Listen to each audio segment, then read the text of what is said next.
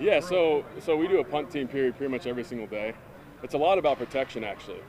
I could honestly get my work anywhere. It's nice to have the rush and seeing people come around you and stuff like that, come at you. But it's about the protection because people are so good at, scheming up different things on punt return. And it's the same thing for the punt return guys. It's getting those guys reps and seeing what they can do also.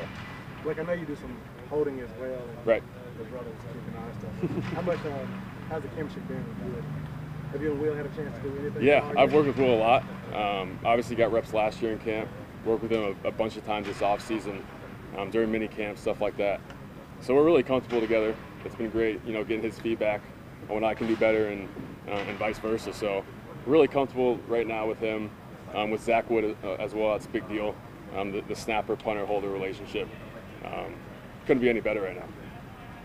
I know you said that you watched the Thomas Morstead film and everything. Yeah. Do you think if he doesn't get signed, you'll reach out to him during training camp throughout the year and continue to have a relationship as long as he's not a competitor? Yeah, he's welcomed that. I mean, at the end of the day, you're competing against everybody. Free agents on the street, guys in camp. So he was always here as a resource for me. He never really, he was never really standoffish with me during camp last year, which was, not something you expect from a veteran young guy trying to come in and take his job. So that's just kind of the guy Thomas is. He's reached out to me a couple times this offseason, and I've kind of done the same. So I look forward to kind of keeping that relationship.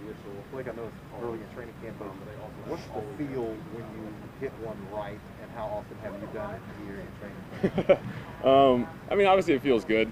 I think it comes down to doing it every single time, like we talked about earlier, consistency. You can hit one big punt out of 5, and that's not going to get the job done. It needs to be 3-4 times, possibly 5 times out of 5. So I feel like I had 2 really good days so far. Obviously seeing the product outside and not being able to see it in here is a little bit different, but hopefully we're outside tomorrow and I can do it again. What gives you the confidence that you can perform at a high level? Yeah, I think it comes down to preparation.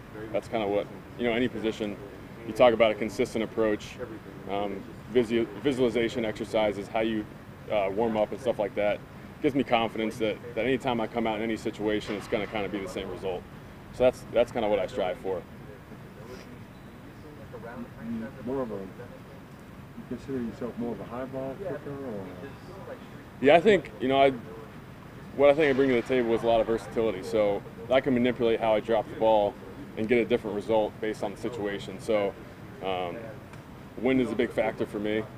Obviously playing in a dome is great, 8 times a year, 9 times a year, but the other 8 games are outside. So being able to manipulate how I prepare and how I drop the ball kind of dictates, where the punt's going to end up.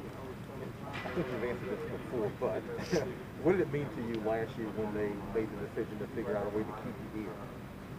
Yeah, it's obviously great to be with an organization like this.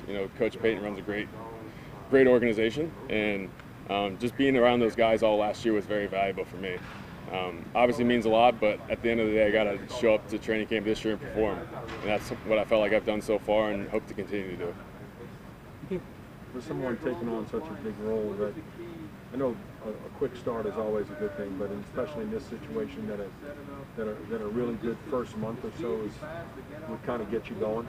Yeah, I think obviously confidence is everything, and I'm a big believer in if you're not confident in yourself, no one's going to believe in you. So that's where it starts for me. I think getting off to a hot start is definitely part of that. But if something happens, I've never had a perfect year punting the football. So if something goes wrong, kind of wiping the slate clean and being able to come back and perform like I know how to.